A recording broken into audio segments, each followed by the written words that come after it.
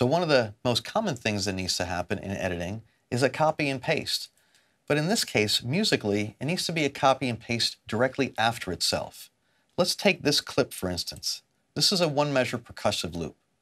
I'd like to have another measure of exactly this happen right after itself, so that way it goes on for 2 measures or 3, 4 measures, and so on.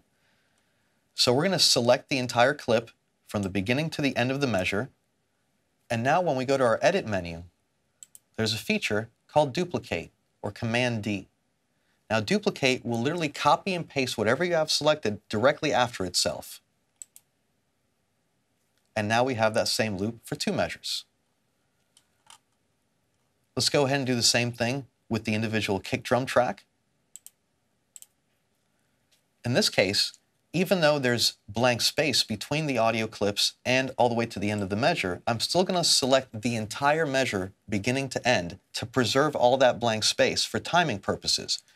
Just remember that in music, the notes that are not being played are every bit as important than the notes that are being played. Once we duplicate our existing selection, I'm going to hit Command D. This would be Control D on a PC.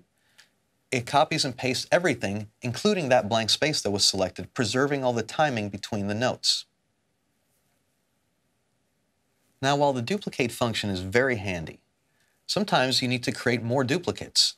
In this case, you would have to hit the Command D or Edit menu duplicate function several times to have this duplicate for 8 or 16 measures.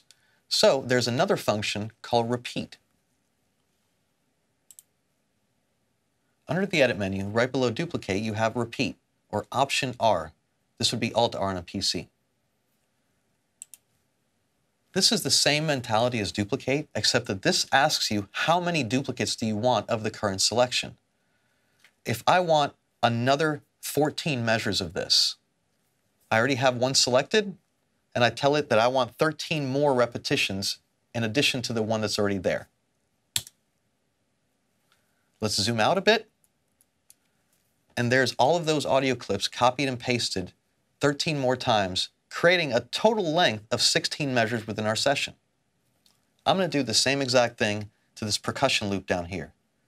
I'm going to triple click on one of the clips to select all of them, so that way my selection is actually 2 measures, and I'm going to repeat that 7 times.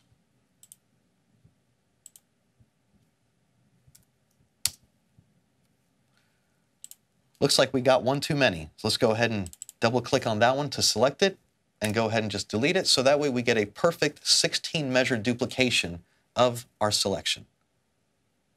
The duplicate and repeat commands work the same way for MIDI information. I'm going to double click on one of my MIDI clips to select it, and now when I use my duplicate function, it duplicates everything that's selected. Same thing with repeat. It will duplicate everything that's selected many times over as a repetition.